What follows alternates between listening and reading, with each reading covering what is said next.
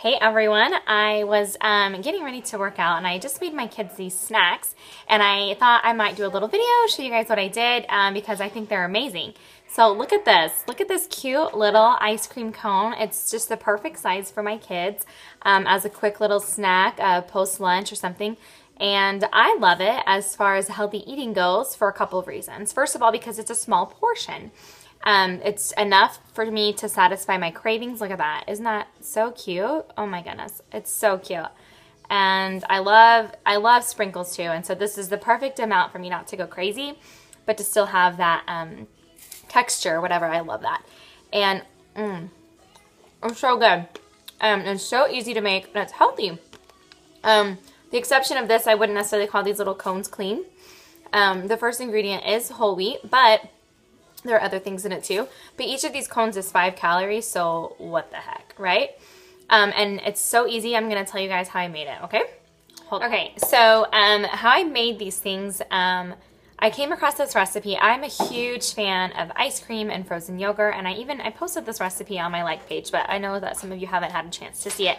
And I kind of wanted to do a little video to show you how easy it was. I really should have probably thought a little bit ahead of time and made this video while I was doing it, but I kind of prepped it while I was teaching a preschool class.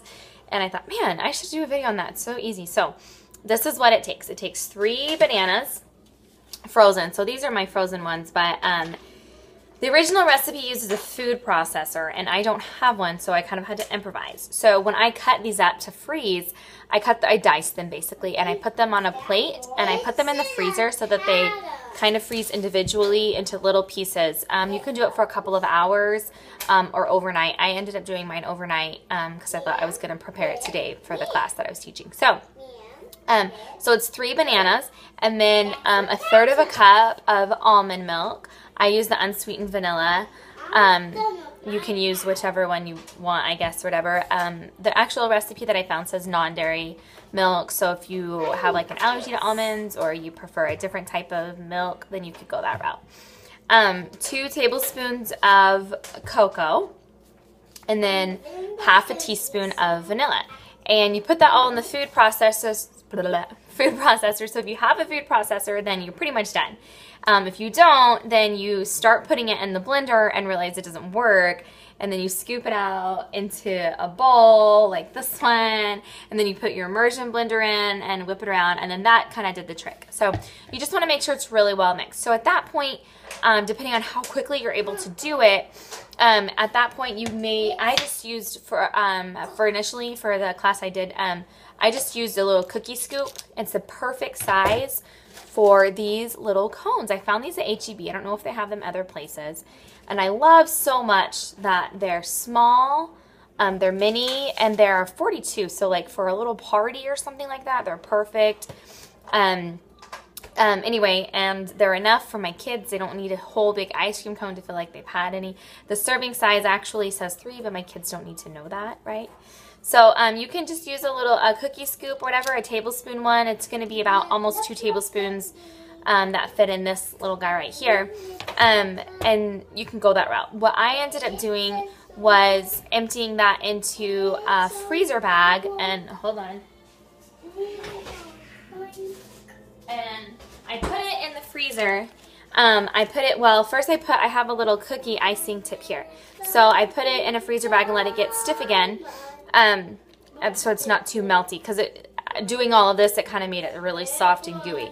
So you just take this and you just squeeze it, like this. And if you want to top it with, like that, if you want to top it with some sprinkles, you can kind of go that route if you like sprinkles. There are a couple other ways you can do it. If you are being really strict as far as clean eating. Now, the ice cream itself is clean. There's nothing in it. I mean, 21-day fix style, based on the size of portion that you're giving yourself in a cone this big, I almost wouldn't count it.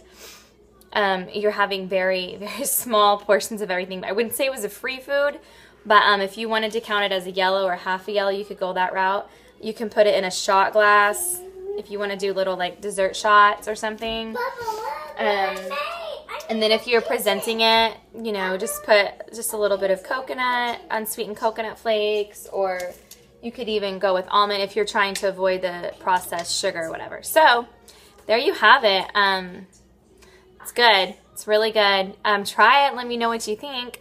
And I love to hear if you guys have any variations and stuff. I know sometimes people add strawberries and stuff. My kids are pretty much chocolate fans, but I love it because it's healthy and it's clean and it's yummy. So other than that, check back later for more videos. Bye.